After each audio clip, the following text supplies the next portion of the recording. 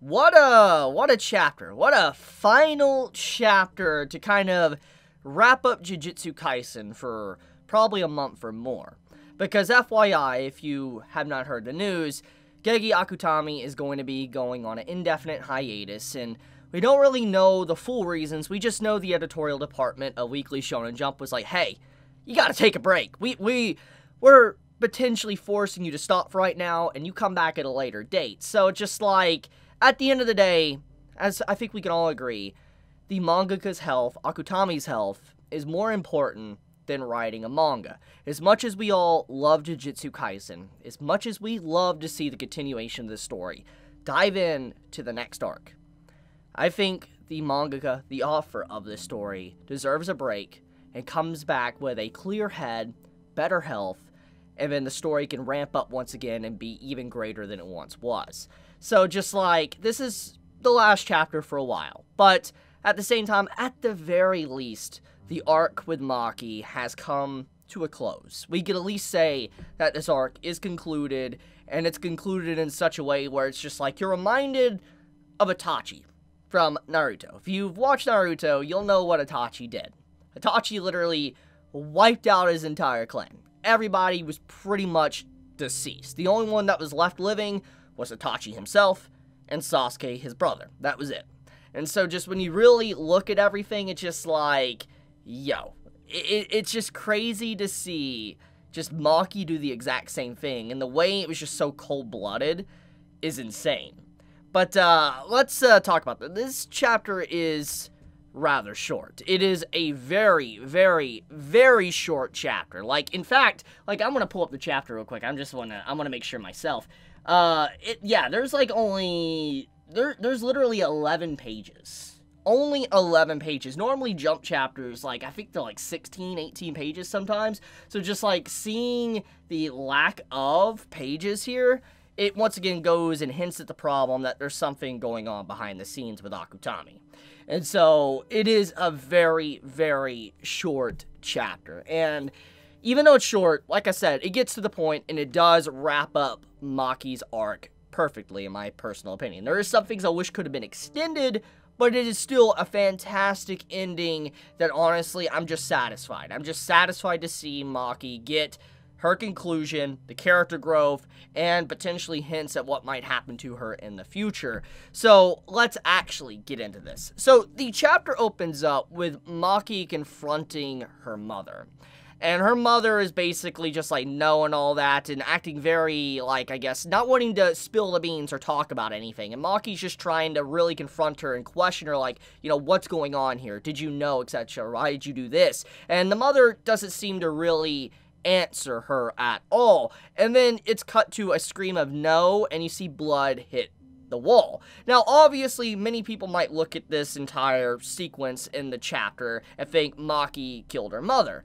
But honestly, I don't really believe that. Like, when you look at the pages following after that, you see the mother kind of hobble over towards Naoya, kind of crawling away and all that, and that's bleeding. And you see the mother of Maki literally holding a knife, like a cutting knife, like a kitchen knife, and just stabs him in the heart, and he dies. Obviously, this is ironic because he dies to a woman, but also he dies to the very woman he made fun of a few chapters back, saying like, oh, you know, a woman is useless if you don't stay 3 steps behind a man or something. That's like what, you know, he said. He said that. So it's just like, when you look at what he said and how sexist he was, just seeing how he died like that, it's fitting. It's very ironic, and it's fitting.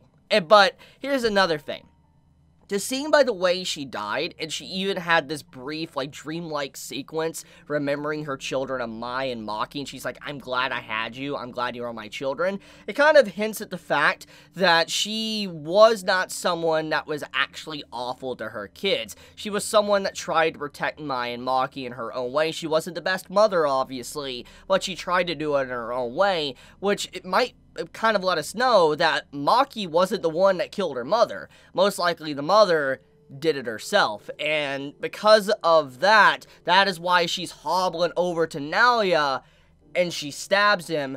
And the reason why she did it to herself is because she did not want to leave evidence behind for Maki. or like for people to find. For instance, when people start to investigate what happened to the Zenin clan, they'll be looking at like who did it, who could have potentially done it, and obviously eyes would potentially point to Maki. And so the mother, you know, getting rid of herself basically is like, I won't leave evidence behind, you know, you will be safe. So she protected her daughter in the best way she potentially could. It's very sad, but it also, once again, it hints at the fact that she was a caring parent in her own way. Not perfect, but a caring parent. And I think that's very beautiful, honestly. It's a nice way to kind of wrap up, you know, Maki's childhood and Mai's childhood and the parent situation, because we have this very awful father, but then we also see a mother that regrets some of her decisions, but also wasn't entirely bad. Obviously, she's not innocent, because she was definitely aware of the plot going on behind the scenes with Mai and Maki,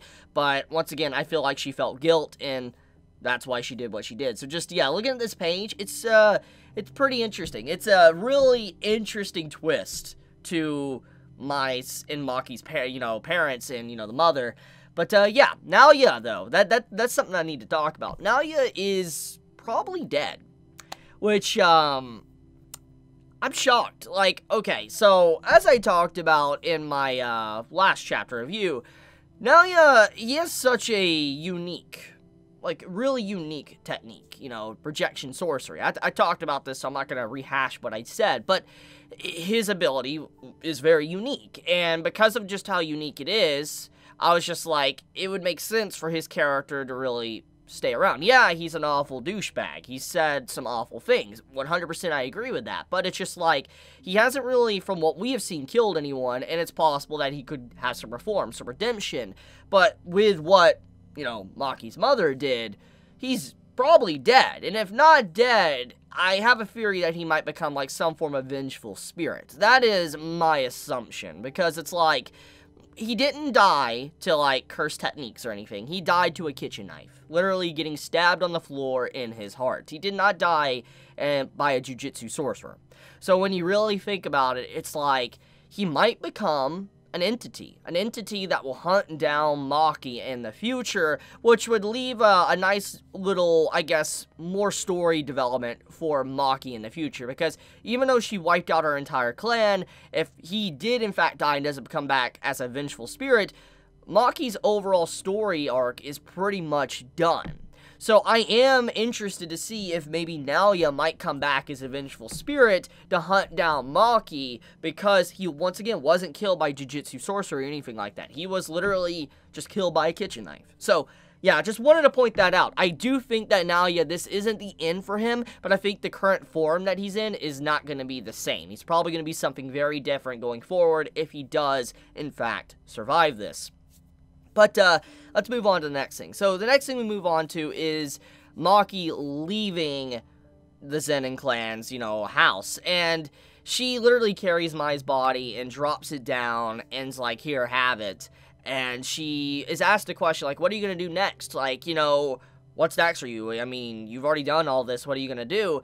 And she doesn't answer, and then we get a brief little narration saying that a bunch of Zenin clan that was not there at the family household was just annihilated, completely annihilated, and there's really, nobody knows what happened, who did it, etc. They just know that they were wiped out. So when you just look at that situation, it's like she really did even wipe out those that weren't even at the, you know, the Zenin clan's family household, and they're gone now. And I mean, you even see hints that the other great families, like the Gojo clan, that's a big one. Gojo's clan actually tries to talk about how, you know, the Zenin clan should be removed from the great families. And if that is indeed the case, this lets us know that the Gojo family, there's some stuff going on there. I mean, we know Gojo, you know, he was a big entity, a part of the whole clan, but now seeing that his clans making moves like that, I'm curious to see when they get introduced and we find out more about them. I really want to know more about them, because that clan is a big mystery, and I want to know their overall thoughts and feelings towards, let's say, Megami and everything else.